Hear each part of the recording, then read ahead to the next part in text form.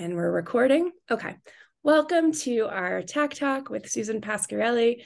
I'm Lauren Smith, and I'm one of the co-founders of the Taos Abstract Artist Collective, along with Aaliyah Horline and Carrie Bell. There's Aaliyah. Hey, Aaliyah. And I don't know if Carrie is here with us yet, but we started the Abstract Artist Collective a couple of years ago, and it's been really taking off. And so lots of you follow us online. We've also had a wonderful inaugural exhibition last September. And we are really excited to announce our next show. I have our little postcard, which if you are local, you'll start to see this around town and on social media. But we are organizing alongside the Taos Center for the Arts a show called Viewpoint Abstract Minimalism in Taos, New Mexico, and it has 13 Taos-based artists. We brought in a guest curator, Hillary Nelson, who's a professor of art and sculpture, and we're really excited for that. The opening is March 31st from 5 to 7 at the Taos Center for the Arts. So if you're local or remotely local, please join us. We're super excited for this exhibition and lots of new things to come. Our TAAC Talk series is also rolling and running, and we will be looking forward to hosting. Oh, there's Carrie. Carrie, hey. Carrie is our other co-founder. We will be running our TAAC Talks through right up into our next member show in October. And then we'll probably take a little pause in the end of the year, but we have Bob Horline, who will be doing a TAAC Talk. Hey, Bob, I see you in the audience. And we have C. Marquez as well, and a few other folks that are going to be popping in, so stay tuned. Just a brief note about who we are. I'm just going to read this. I have not yet committed it to memory, but the Taos Abstract Artist Collective promotes abstract artists working in or near Taos, New Mexico, towards the exchange of ideas, new aesthetics, and creative concepts. Taos is synonymous with abstract thinking, with origins in indigenous geometries, transcendental and modernist movements, and conceptual land art installation. Once the nexus for westward bound artists, Taos unleashes expansive abstract thinkers. We are excited to have members. We don't have a membership fee, but we have a lot of members, and represented amongst our group are established, mid-career, and emerging artists who show in Taos or northern New Mexico, nationally and internationally. We have quite a broad reach. So with that said, today we're going to be showing our short film. The format of a TAAC Talk is a pre-recorded short film produced and directed by Mark Smith, our resident videographer, and then we'll have a chance to have a Q&A with all of us here, a chance to talk to Susan, ask some questions, and keep the dialogue going. At the end, we'll open it up in case anyone else has announcements about art things that are happening in the area. We are a community-based group. We want to hear from all of you. So with that said, I want to actually turn it over to Susan really briefly, just for brief remarks before we get started. Susan, thank you again so much for being here. Susan is a Taos-based painter. We had just such a delightful visit, Mark and I, to your studio and your home, and thank you for welcoming us. And we're really excited today to have this dialogue. So I'm going to bounce it over to you before we show the film. Oh, and you're muted. I'm going to ask you to unmute yourself really quickly.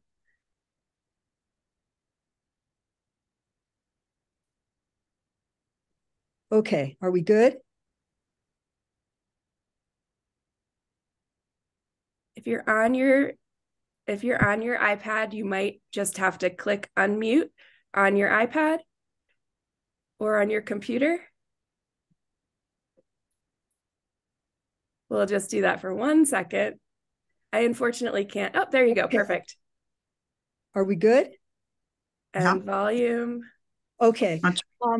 A couple things I wanted to say before the talk, and it's pretty important to me because I wouldn't have the life that I have had and have now without Charlie. I met him when I was 19. He was my college professor, and we spent 50 incredible years together. And he really supported me. And so I want to say that about him. And also I want to thank K Contemporary, which is my gallery in Santa Fe. And Carla, the owner, has been very supportive. And I'm grateful because my work isn't always that easy. So, so that's what I wanted to say. I'm now muted. Thank you so much, Susan. Very delighted. And so everybody, we will ask everyone to mute yourselves during the film. That's about 26 minutes, I think, Mark, is what we timed out at. And then we'll come back together. So give me a moment while I do my own tech support over here and get our screen shared.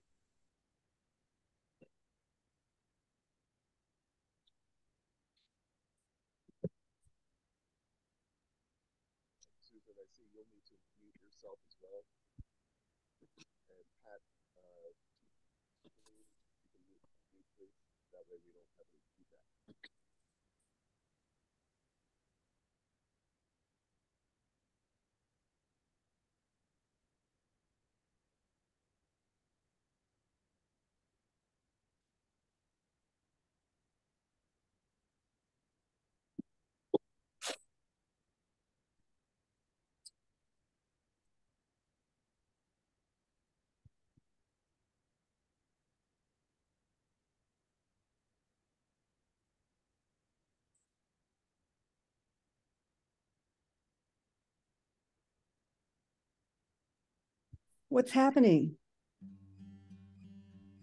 I'm a devoted artist, but it has to be everything for me. You know, it's got to be fun.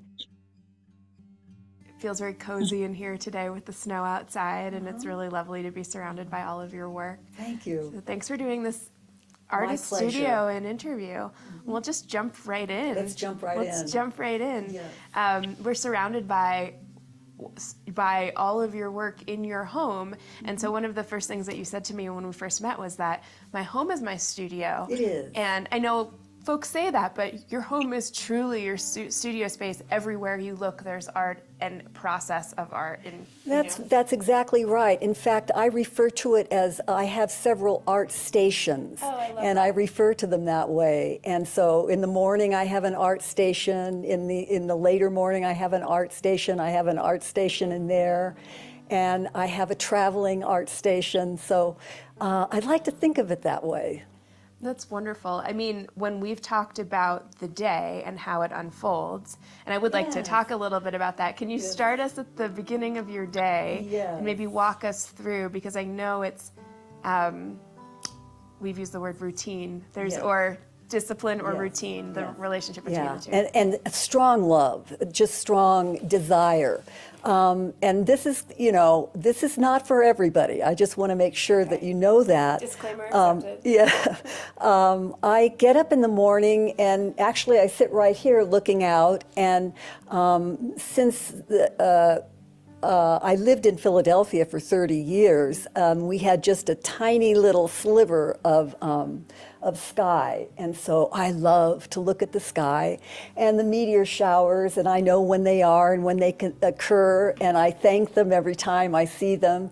And I also, while I'm doing that, I have on the side, actually it's this little table over there where I make marks, and or lines, I think is more appropriate. And so I make a line every 8 minutes, and without looking at it, and I just love to look at them. I love to look at them. And that's the very first mark that you that's the very first mark. And so I get up in the morning with a pot of tea, and I look outside, and somewhere I heard that there's some certain things that happen in the mind in the early morning, and I've always been an early riser, so I get up at 4 a.m. And my first thing that I do is I make lines in this book, and I don't see the lines, but I feel them. It's like I'll make a fast line, or I'll make a slow line, and then it's the joy of that is looking at them after I'm done, so it's like a little treat, that's what it feels like, oh, that, and so that's how I start my day. Then I go into the studio, and that's much more formal. That is the most formal part of my life, my work. And I'll work, 2 or 3 or 4 hours, and then I come back to it. And after I'm done, I do some Qigong practice, which I feel is very much relevant to it ties in with my painting, just the vibrational or something like that. And then after that, I'll watch TV for an hour, and then I'll go into that station in the bedroom and do little watercolors, like 1 a day. And they're very whimsical, and it's a nice way I relax, and I just love, that part is very freeing, because my studio work, I have to be precise. If I make a mistake, it just doesn't work for the whole painting, and they do take some time to make.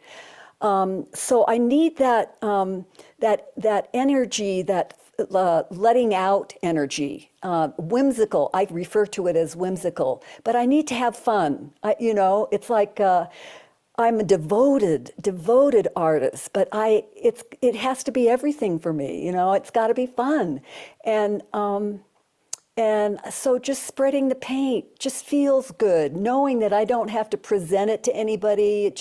I just love that quality of putting down a watercolor wash and then looking at the color, and then maybe seeing what shapes or forms I'll pull out. And so that's my afternoon, and then in the evening I'll sit with a beer and draw in my iPad.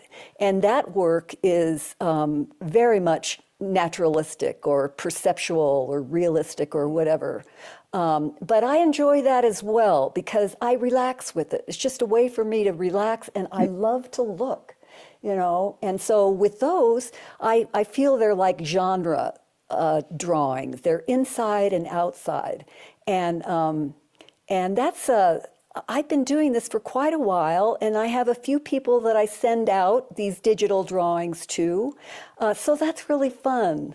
And overall, that's like a perfect day for me. Feels like a full day to me. Well, it is, from morning till night. Yeah. When I don't have to do anything, that's what I do. Yeah. And I feel most comfortable. Yeah. I enjoy my own company. Yeah. I do. And, with art, and then I have my cat over there, he's looking out. So that's pretty much, my day. I like what you're talking about. I'm struck by the idea of relationships. A lot of what you're describing in your practice is solitary in a way, and there's so many different relationship offshoots from your practice. So whether it's a relationship to the space of your house, or a relationship to the genre drawings, or the material that you're working through. So solitary and relational, almost at the same time, having a dialogue with one another is something that's coming forward. That's a good point, yes. And I guess we're going to get to the kind of source of my paintings, and that's the real work part.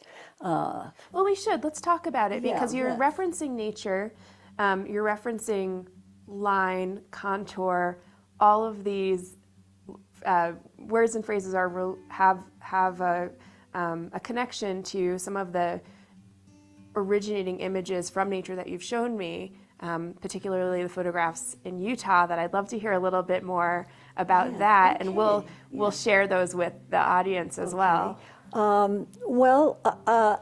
With my work, it's totally abstract, but to me it isn't, because it relates very much to nature. I guess when I was a child, I really loved this land. And I like to think in my work, in my formal work, that it has a kind of resonance with the land. And basically, I do waveforms, which you'll see. And I started out doing repetitive, what I call glyphs. And there are a few here on the wall.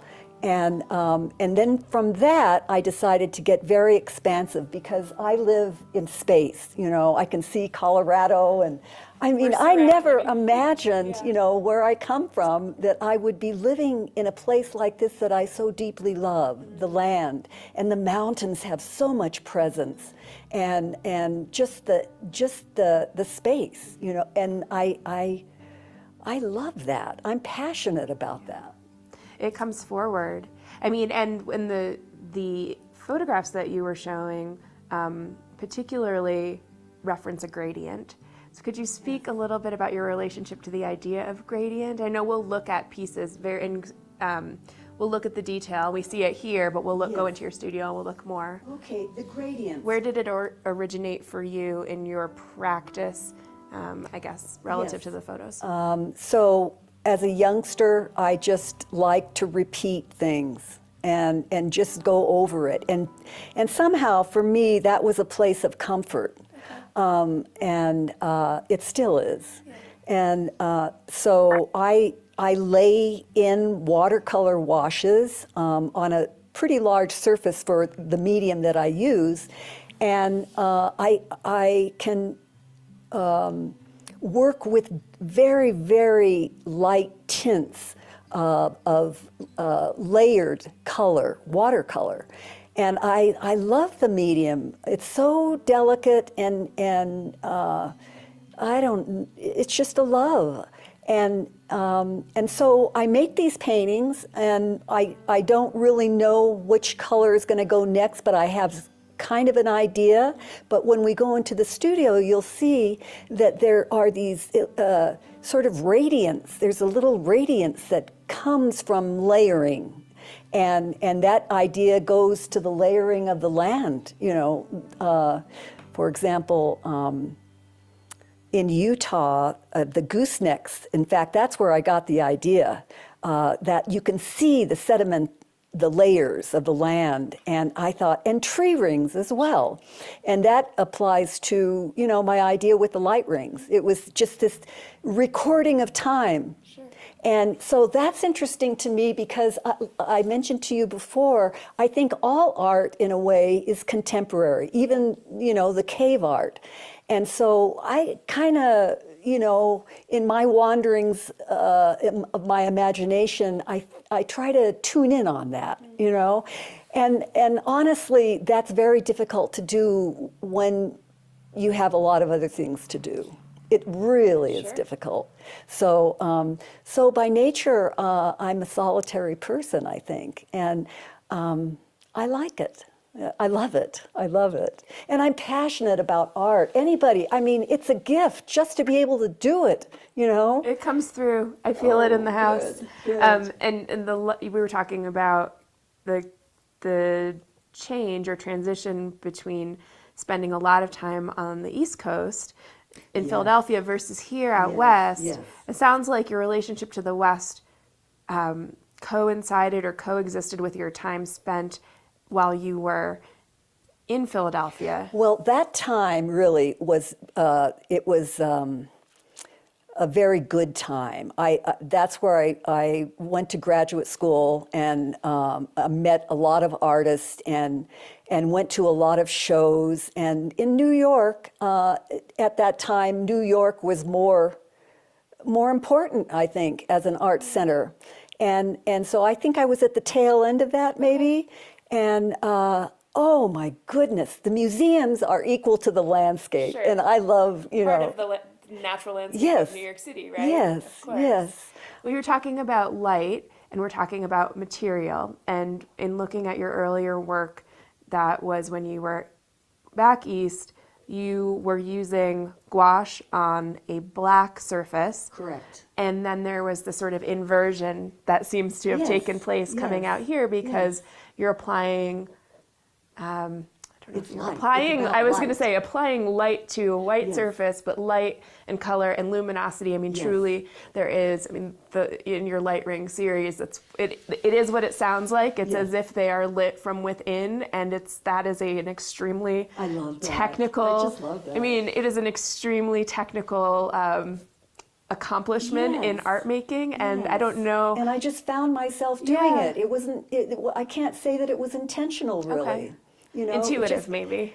Well, definitely that. I refer to it as an impulse. Okay. Well, talk to us a little bit about impulse. I like this, what you've mentioned a few times about impulse. Well, that's the impulse that I just started with, I think, in my life. I had that kind of energy. And it wasn't, you know, as a child, I was not encouraged to make art. You know, in fact, quite the opposite. My parents thought that I would, you know, it would be terrible, you know, because there's no way of making money. But then I went to school and learned that I could teach. And so I decided to go to school and give it everything that I had, and I loved it. My education was terrific, really. I mean, I studied art history at Berkeley, and I studied with some very, very influential thinkers.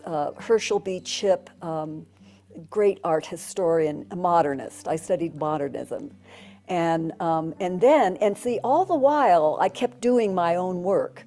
And I felt like I had to learn art history. I wanted to learn it. I still love art history. And so there's that. And then I went back to the East and worked with some New York painters, you know, very successful and happening at the time. And Philip Pearlstein, Lee Bonteque was great, and she was very, you know, she was big during her lifetime, and she cut out of that whole, it was a men's group. Well, I can tell you this, and I'll be absolutely honest, I never really had a mindset that women were under-recognized, and that could be a naivete on my part, and it is, you know, because women in many ways have been. But personally, my experience was never that. I like the abstract expressionists. I also like the Ninth Street Women, you know, that book. But, you know, it's Barnett Newman, Ad Reinhardt, Pollock, all of those, Franz Klein. I just, you know, I say yes to it. And I know they were, you know, very, what's the word? Problematic? No, well, maybe problematic, but also it was about the men. And, you know, and I actually learned that later. You know, I just feel it was a kind of naivete, a blessed naivete, really, for me, because the whole women issue was not an issue for me personally. Well, it sounds does that make sense? It does. It sounds like your practice created I guess this is how I'm interpreting it, a bit of a container for you to really focus. I mean, it still does. Yes. And so I'm in that world. And that, I mean, that's wonderful. And I think so many of us are in that way with that relationship to our work. And now, for various reasons, that dialogue around, you know, let's go back and revisit history. Yes. Like in a public way, yes. in curatorial way, in media, yes. You know, across the landscape of, you know, capitalism, et cetera. You know, so we're looking at it through a different lens now. So there's one thing to have our own practice and to feel that buffering, and then to look at it through maybe this historical lens now. And we can look at, you know, the expressionists, and we can see. Well, I love Joan Mitchell. Sure. Oh, my goodness, yes. And there are so many. I mean, you have quite an art history library. That was the first thing I noticed when I came in, and I think if I weren't an artist, I would probably have been a librarian, because reading is absolutely my favorite thing, and reading art books is just absolutely a dream. Which is another practice that I do in the afternoon. Right now I'm looking at 15th century Flemish painting, and it blows my mind. It's just so technical also. Yes, yes. Is that what you yes. notice? That's what I notice when I think about it. No, I think what I notice about that, in fact, that's one of the avenues that I fell in love with art when I started to go to school and study art history, was the 15th century Flemish painters. And there's something about the energy that comes from that work, the intensity, the attention to detail, the focus, all of that. It's like otherworldly to me, and I do have that part in my whole being of otherworldliness. Just like I like to wonder, and so that was and I'm revisiting that period of art right now. That's when oil painting first started with the Van Eycks. Sure, I love that as well. I recall that from my color. My early, really saturated color, and the it's a certain degree of luminosity, but there's sort of sheen on everything, right? Well put. And there's also quite a bit of symbology built into those. So that's the part that I really resonate with, because you look at the still life and you say, okay, I see the fruit, I see the lobster claw, I see the plates, but there's so much happening in terms of this embedded narratives, and also just speaking about the time and what they were permitted to do. As I understand it, the early Flemish primitives and perhaps others too, they found their expression in drapery. And because, they were told by the church what to do, and then they had to have the patron in the painting, and there were lots of restrictions. And I'm not that much of an art historian expert, but I like that idea of finding, ways and little metaphors, as you call them, and symbols. I think that's a great idea. I just think it's a great idea. Like these pieces right here, they're just colors and gradated colors, but I think of them as code talk. That's what I call them, because they're all different, and they each have a certain kind of resonance, and so to me, I'm code talking with those, and they're here and they're everywhere. I like that you said that, because there is a little bit of that. Yeah, it's like a message in a bottle, or a symbol, and that was present with the Flemish paintings, a sort of a story within a painting, and if you look closely, there's a mystery to it. I always love that too. We could probably talk about that. There's some mystery in there. I love mystery. I guess it kind of brings up, if you're thinking about sort of the idea of code and the idea of language, it makes me jump back to the relationship between your modality. So you work digitally, and you also work in an analog way here with your paints, with watercolor specifically, which is one of the earliest forms of pigment, can be created through, and is frequently created with, natural elements. And so there's a bit of another dialogue that seems to be I have something to say about that, actually.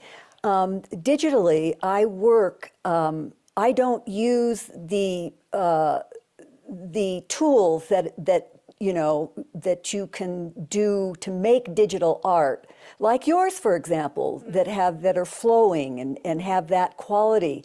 I'm using it in the most traditional of ways, and the thing about that is that I can get a lot done in 2 hours. I can get a whole drawing, and I just love that. Something enticing about that too. Well, it's very enticing, but you can't do that with any other medium. And so I use the newer modality, the digital, in a traditional way. So that somehow seems important to me, or just, it's like some, like cool thing, I mean, I think that it helps us get the ideas out faster. And if you are someone that has a lot of ideas, which you do, right, and that resonates with me too, how do we get our ideas out as quickly as possible? And what's the vehicle? So the digital vehicle really is it's very good. Well. I mean, in 2 hours I can do something that used to be needed 2 weeks perhaps, you know, of painting or some other medium. Sure. I mean, you're creating work, it sounds like, on a daily basis digitally, Yes. and can distribute it immediately, right? Yes. Which is great. Yes. And then thinking about the juxtaposition of that with your watercolor, which obviously watercolor is notorious for the dry time. So Yes, you know, and yes. I mean, I depending have to say, on how I you use work. an air dryer. Do you? I do. Okay. I have to, you know, with that work. Of course. Yeah. I mean, to achieve that, the quality of your work, I imagine that you need a little bit of I need help. help Yes, to expedite I need help that to process. do that. I need well, help. Otherwise it would slow things down dramatically. Oh my goodness! Yes. Can you imagine? Yes. How long would it typically take to create one of the larger watercolor gradient pieces? Well, I could say right now I'm working on 20 by 20. Okay. And so a week and a half. Okay. You know, of Dedicated 2 or 3 work to- hours a day. yeah, okay. Absolutely, yeah. And you know, ironically, I seem to produce them pretty quickly. Yeah. You know. Do you know, as you're going in to a piece, in terms of the palette, because you have so many studies, Yes. and when I think about, and I've talked with so many artists, and I think about my own practice, sometimes I have an idea of the atmosphere or the quality of feeling related to color before going in, and I wonder if that's something that resonates with you. Well, it does, and there is something very specific that I'd like to talk about with regard to color and that changing, because I don't know how the painting's going to turn out. And I try to guide it with the color, but I use, you know, I mix complements, not on the palette, but on the painting. And for example, if I put a red on a green, and then I put another color on top of that, it just makes it come alive. And I can actually show you that on the paintings.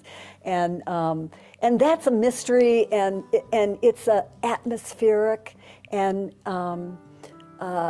it's what I love. Well, it's prismatic luminous. too, right? Yeah. Yes, yes. And oddly enough, I feel like there's so much about color that I don't know. You know? Well, there's so much about color that we can't see as human beings. Well, yes, and we see it differently. Sure. You know? You mean each person Yes. sees it differently? Yes. Yeah. Yes. That's And true. so I don't have a hierarchy. I mean, I tend to love reds and blues, and now I'm loving green. But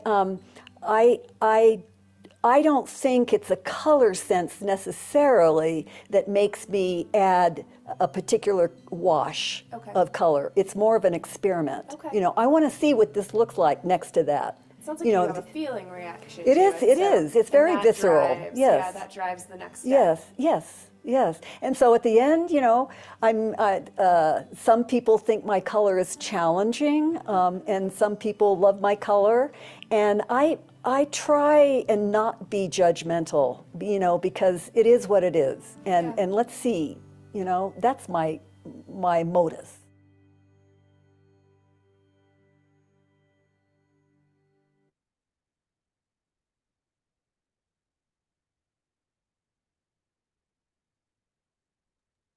We're back. That was great. Could I say one thing? Absolutely. We're going to bounce it over to you. Okay. Yep, you get I'm not really in love with green. It's a hard color to work with. Okay, fair. Wanted to say that. We'll take it. Well, thank you. And thank you again to Mark for the filming, and Susan for sharing Absolutely. your time and your space with us.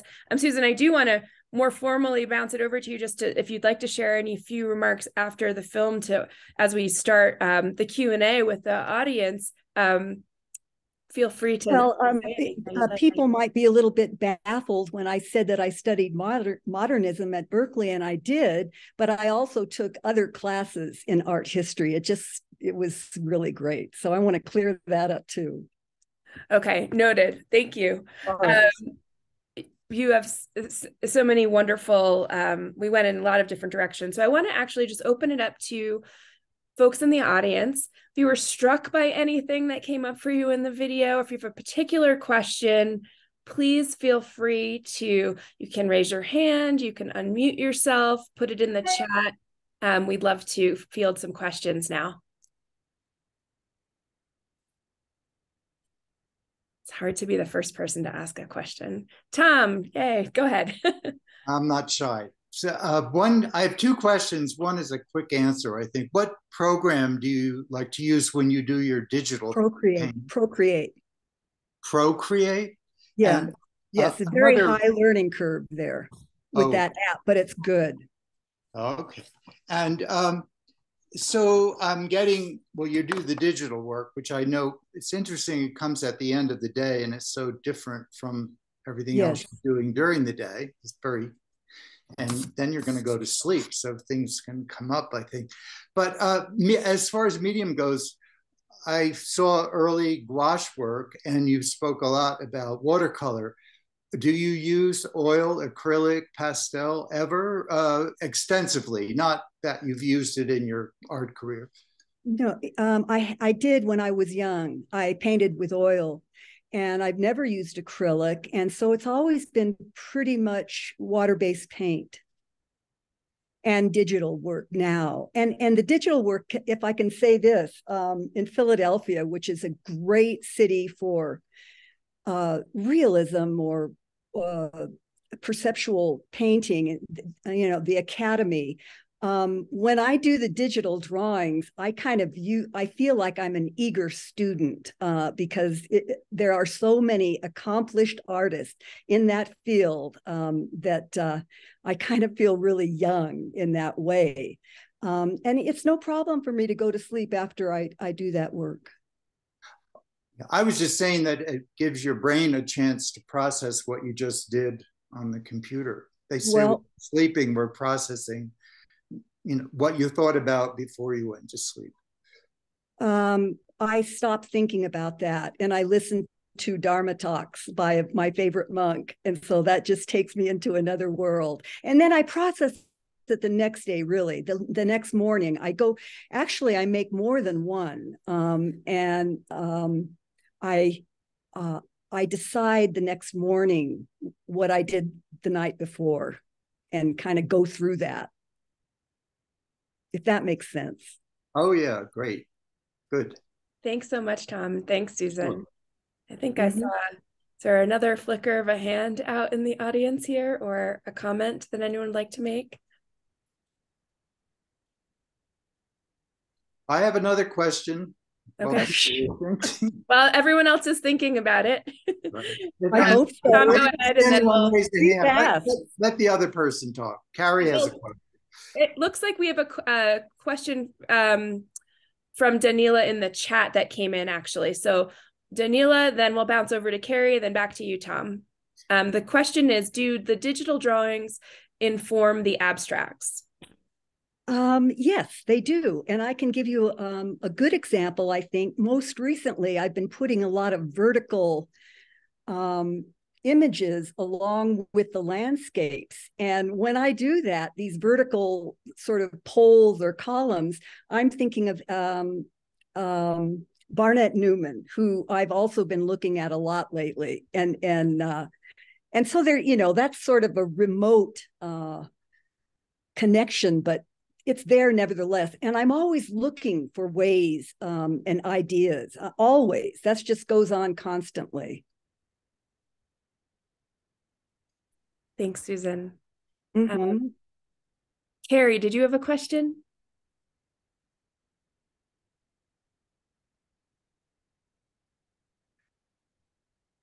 Yes, I have a question. Great. Susan, when you do your series, because they are series, yes, the ones that I saw are the ones that are like behind you in your place where you're sitting now, the blue one with the red center, and many of them are circular. So when you do a series, do you do that by intention? You're working on this circle series, and then do you ever get to a point where you finish that? Or is it? I don't think it can be finished, but I refer to them as light rings, and actually I'm thinking that I might revisit that particular subject. Recently, I've been really involved in spirals and waves. Yes. And I just started a couple of pillars, and that's brand new, but it's the same technique. Yes, I do series. I work in series, and I go back and work on the same. You bounce back and forth. So when you have yes, those the sort of wavy things that are vertical, yes, that might be for what, 2 or 3 weeks, 4 months. Well, the big ones, a month maybe. I mean, yeah, when you're think about the time really, so I can't say for sure. I'm trying to understand how that consumes you. You've talked a lot about passion, and how much you love it. I mean, when you start on your curve, on those spiral sort of things, does that just take you for several months at a time, and then something else bounces back in? Or I'm just trying to understand. Well, what's going I make on several in several months. There's not one painting that I would work on for longer than a month. I see. Yeah, if that answers your question. Sort of. I was just trying to understand, when you talk about passion, if it's passion that drives you, and when that passion for that design sort of thing sort of begins to fade, do you just allow yourself to move on? And then that might come back to you.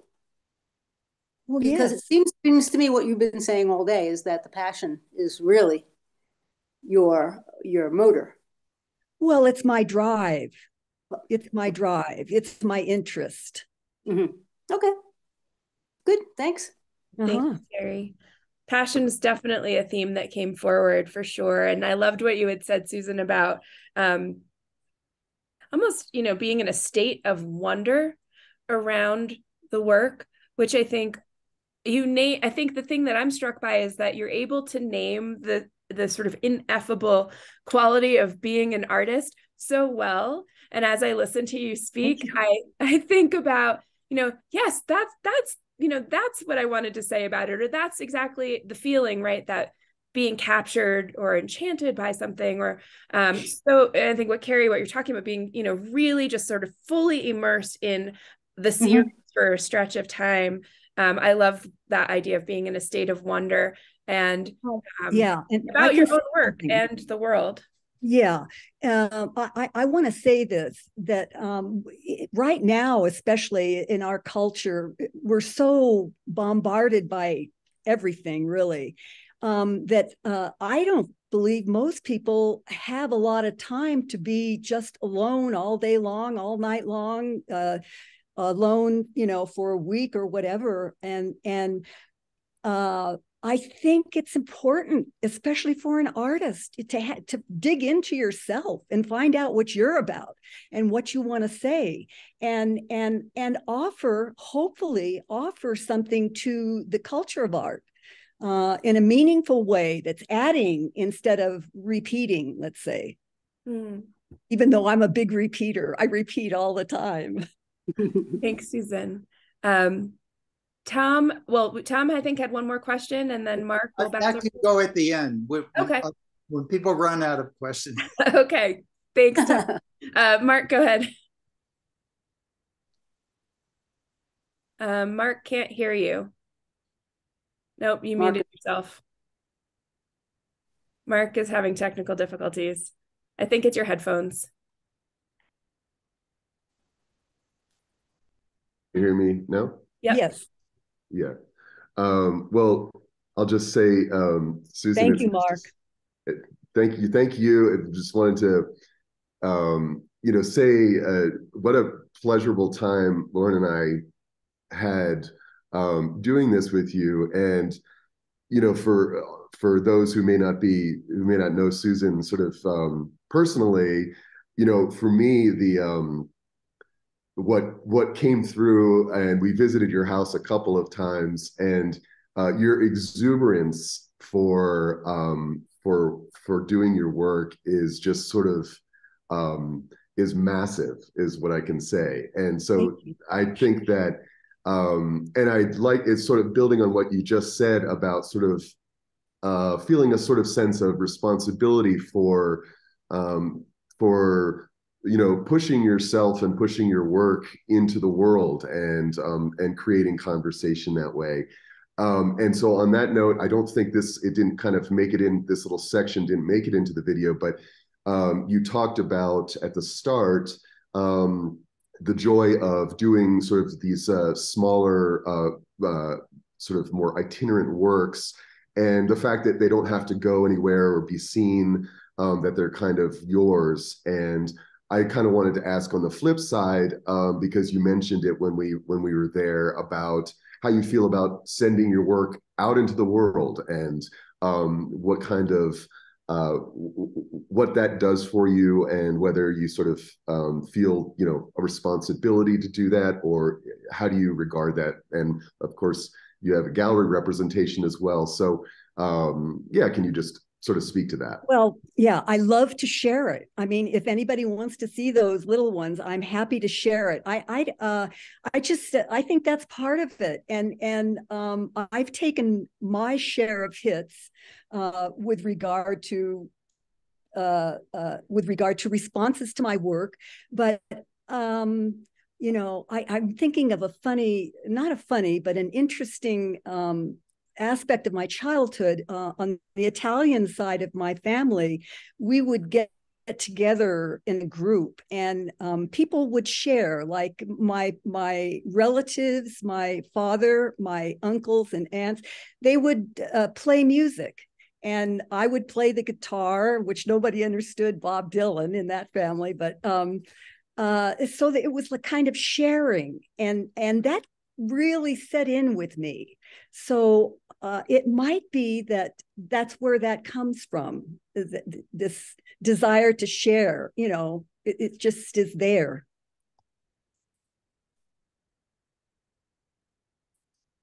Thanks, Susan, and thanks, Mark, for that question.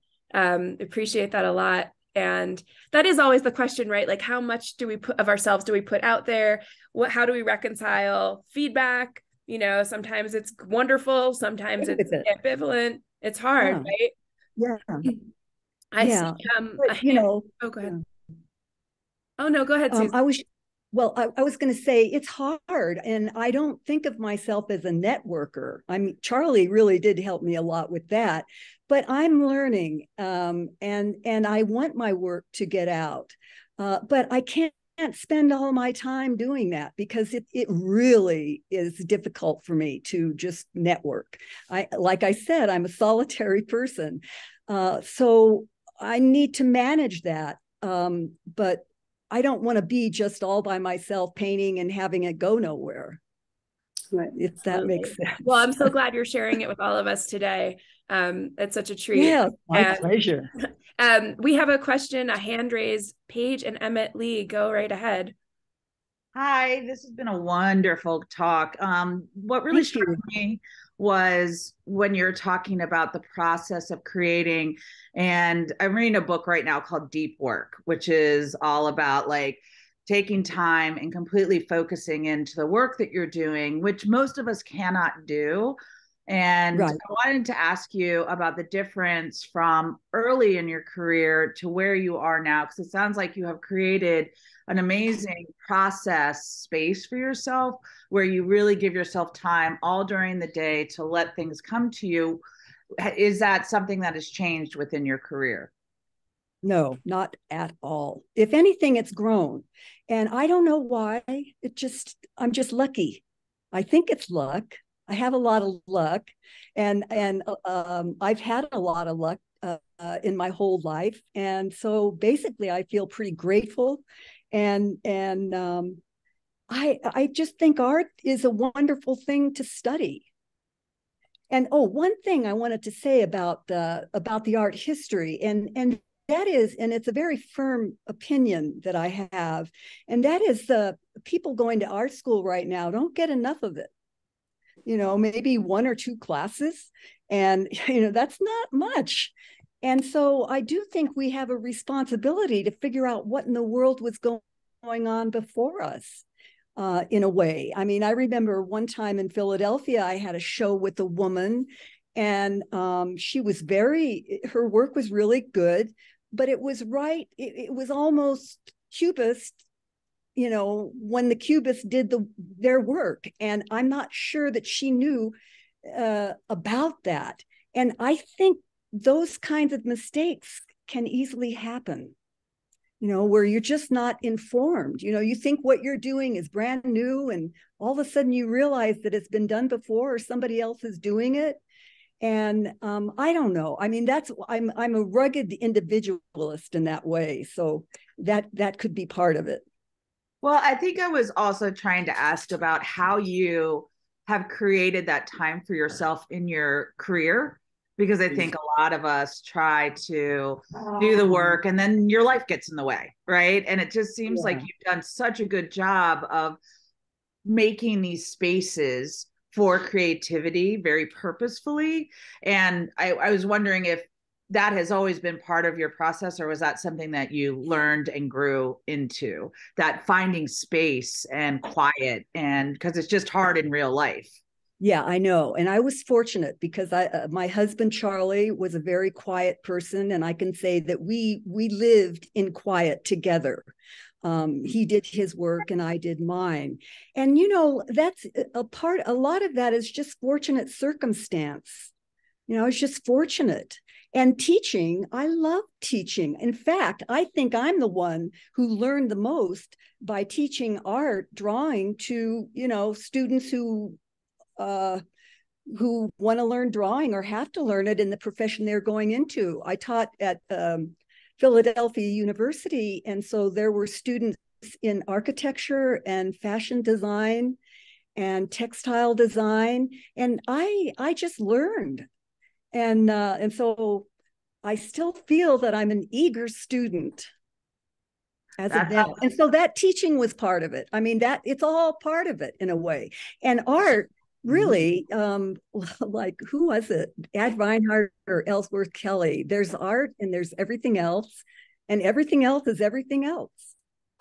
So I sort of abide by that personally.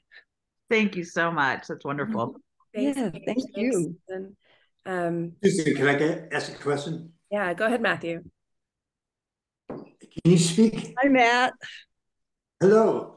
Can you speak about your cloud-like rendering process? How does this happen? My what? As you go through the gradation of the colors. Yes. And they're so bright and they just fade. Yes, that's another thing that I was born with, I guess, because I just started doing it, and my earlier gouache paintings really was sort of based on the same thing, because I would just put down dots of one color and then slowly change it to another color so that you could get that gradation. And for some reason, I really like gradations. I like to look out at the horizon and see the change of blue in the sky and watch it change throughout the day. And so gradations, I think that's an important thing. And the precision, that's all just a given. It's just what I'm able to do. Does that answer it, Matt? Yeah, I just used to work maybe in a horizontal line. And when you do circles and fractured gradations, you just continue these lines. It's just fascinating. So, someone might airbrush this or something. You get your whites so white. Yeah, and there's no white in my paintings. There's not what there is no white. The tint, you can barely see the first tints. So I kind of do what I feel. You're interrupting white and then bringing it back and highlighting it so intensely. But the way you get there has always been so fascinating to me. I can shut up there, but thank you. To speak to it. Wow. Yeah, well, all that's just, the changing from the glyphs, if that's what you're referring to, the horizontal lines or whatever, there is this expansiveness that hit me. And so that's why I'm really just kind of using one subject, for lack of a better word. And I very well may go into a more fractured sort of using a grid, which I used to use all the time, but not right now. Not right now. I want to continue on with what I'm doing and see if I can develop it even more. Thanks, Susan. Thanks, Matthew. Stuart, we see your hand. Go ahead. Good morning, Susan. Thank you. Hi, Stuart. Thank you. So wonderful to see you in your studio. Kind of along that line, I mean, I have a couple questions, I guess, but the one I just thought of is, I've always enjoyed the way the colors speak to each other, and the way Matt was referring to even just the glyphs in the beginning. They'd be very contrasty to some of the background colors. And now with the gradients, they just seem to kind of talk to each other as they kind of emanate. I hope so. They do. Have there been like challenges with certain colors communicating or like? Yes. Like I said, right now I'm struggling with greens, and that's all I can say. Not often, but there are times when paintings just don't work out. And with watercolor, I don't go back in and change. It's like a performance in a way, where I do it, and then it turns out, and it is what it is. And sometimes they're better, and sometimes they're not. And I do struggle with color, but putting them, strange colors next to each other, and then seeing it all at once is, it fascinates me. Really does, because there's so many colors. There's there must be 100 layers in each painting of color. And they all have a relation to each other. And they do. At what point in the process do you start to like realize that they're working? I mean, do you, like you said, after it's done? Because I can be in the middle of a painting and not like it, and then I hit on a color to add, and all of a sudden it makes it work better. You see what I'm saying? Yeah, that's really cool. Mm-hmm. That's why you have to finish the process. That's right. Yes. Which is the rectangle or the square of the page. The limit of your wall. That's right. And I was going back to the teaching. Is that something that you really miss? I've noticed a lot of. Yes, I do. Photographers will tend to seem to do a lot of the work in the beginning, and then at the end kind of teach the rest of their life. And I kind of like the way you had teaching in the middle. Yes. You really missed. Well, it was really good. I don't want to teach formally anymore. I mean, I'm too old for that, and I'm too tired, and I want to stay home and do my work. But I think I find other avenues. Like I'm teaching myself now with the digitals, and it is an endless world. I mean, just think about it. You can put any kind of shape or form or color or space or whatever your heart desires, you can kind of explore. And so it's this thing of not multitude, that's not the right word, but just everything you can tune in and explore. And so with the digital drawings, I'm teaching myself perceptual art, making space, making things flat, understanding angles, and understanding how much color to use, and all of those things that go into the very basics of art that artists have been doing forever. And I'll say again, I don't think enough of us really practice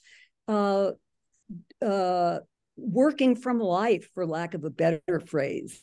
I think there's a lot in there that can inform abstract art. So thank you, Susan. I would argue that we're all getting a delightful education this morning here in this talk, which is wonderful. And I saw Daniela, your hand, and then I see Karen's hand after that. So go right ahead. Thank you. Yeah, I love your work, Susan. Thank you for this talk. You. And I have two questions. One is a sort of technical question. As a fellow watercolor painter, if you put anything between your multiple glazes to keep them from lifting, and then the other question has to do with if you have noticed your work, because your work is such a response to your relationship with the land. And as our earth is shifting in dramatic ways, I'm curious if you've noticed your work shifting conceptually or visually in response. So are you asking me, is that a kind of cultural or the time we're living in with climate change and so on? Yeah, exactly. Yeah. Okay. So I will talk, I'll talk to that. I think it's all happening. And I think all those different cultural things that are happening right now, the hashtag Me Too, the Black Lives Matter, the climate change, that's all happening. But I don't think about it that way. I try to think about it in a larger way. Okay, if we're finished, then we're finished, and I do the best I can to be a good human being and not have a big carbon footprint or whatever, but I don't spend my time thinking about that. I read the New York Times every morning. I try to keep myself informed, but I am not an activist in that way. Not at all.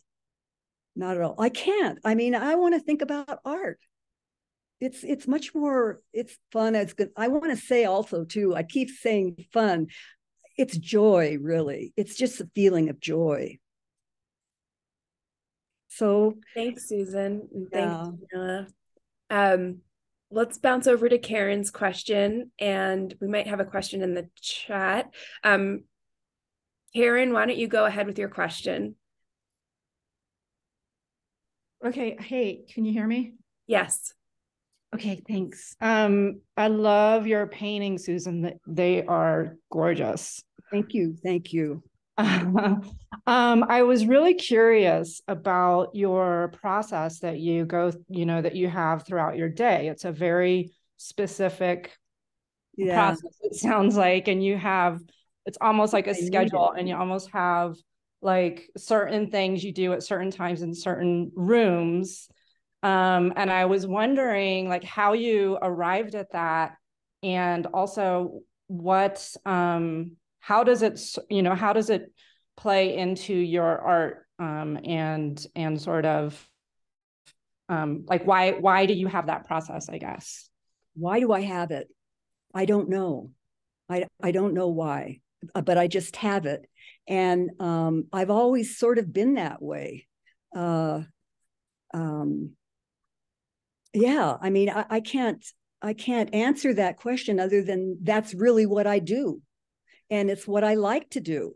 And, I can say that I can't spend 8 hours a day laying in watercolor washes. My arms can't take it, and my focus can't take it. And I'm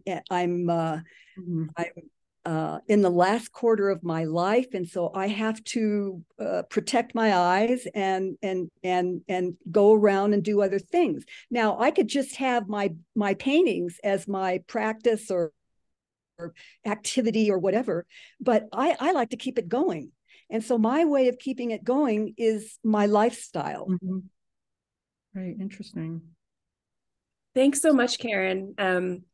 And we are getting close to the end. Speaking of time, getting close to the end of our time in our TAAC talk today. I want to we probably have time for maybe one more question from the audience. Does anyone have a question? Tom, you had a question that you were hanging on to. I don't know if you still have it. It looks like Matt, you also had another question. Oh, Tom, you're muted. We can't hear you. I'm sorry. I had questions in case things sort of died down, but they did the opposite, which is okay. Fine. How about Matt's question? Matt, go ahead. Can we speak to your dailies for a second? Sure. I love them. You've been putting yourself through such exercises and education, and your teacher, this huge mass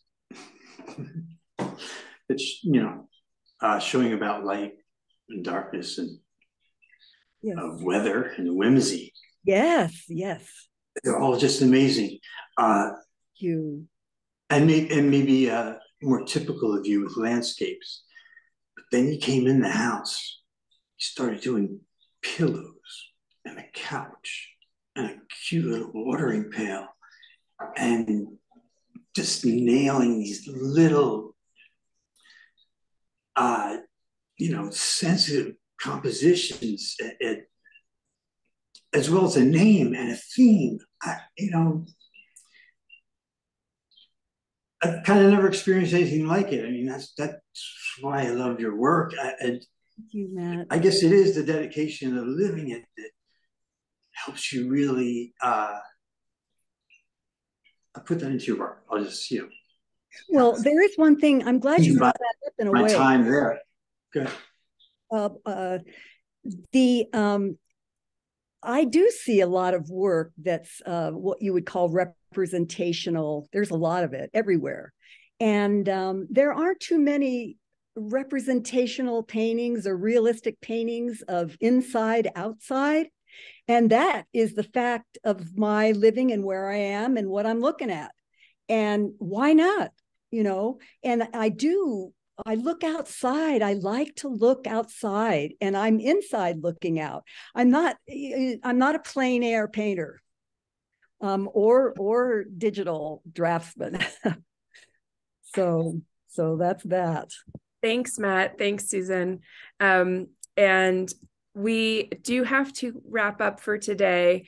Thank you. I want to just take a moment to say just thank you again, Susan, for sharing so much with all of us. Truly, it's been a delight. And thanks to Mark for your videography, filming, directing, producing skills. We couldn't do this without you. It's really adding a lot to our community, and we really appreciate it. We appreciate everyone for taking the time out this morning.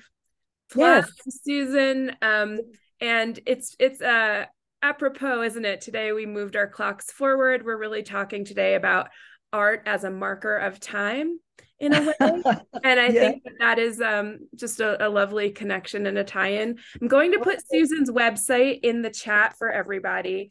And so not updated, but it's good. It's a good representation of my work. It's a snapshot there for sure. So please take a look and see. And then again, shameless plugging our March 31st opening for Viewpoint at the Taos Center for the Arts in the Encore Gallery from 5 to 7. Please join us. It's going to be a wonderful show. Please join us for future TAAC Talks. The next one, as I mentioned earlier, is Robert Horline, which will be happening in May, and we're delighted to announce that. And then I just wanted to quickly open the floor in case anyone has anything else that you'd like to share. Do you have a show coming up? Do you want to plug, put something in the chat? We're welcome to that. And if you'd like to email us that information as well, we're delighted to help spread the word about fellow artists offerings in the community. We are a group created by artists. We are for artists, and that's really our mission, our core mission. So if anyone has anything they'd like to share, feel free.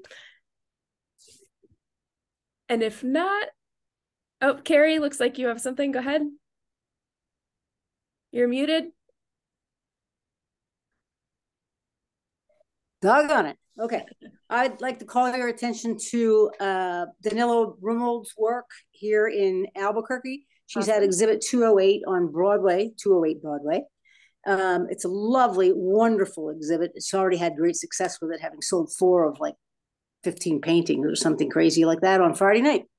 So you can look her up. I think it's DanilaRumold.com and check it out and get more information. She's one of our original TAAC people. Thank you so much, Carrie. Yes, sounds amazing. And thank you. Thank you again. We're going to wrap up for today. Please stay tuned. Thank you, Susan. Everyone be well. Enjoy the rest of your Sunday. And you can catch this, share this talk with your networks. We'll post it online on our YouTube channel. Bye, everybody. Bye, Marianne. Thank you.